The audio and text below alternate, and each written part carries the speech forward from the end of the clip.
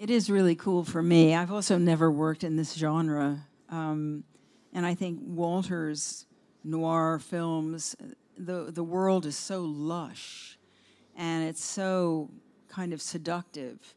It's so rich and the characters are so complex. And you kind of love the characters even though they're doing despicable things. They're clearly survivors in a world that you are sort of glad you're not in. So this was a great adventure for me, and also I'm very fond of Walter and a great fan of his, so it was, I can't imagine entrusting myself in this part to any other director, because I knew that Walter would keep me, telling the truth of the story, and so it felt like we really built it together.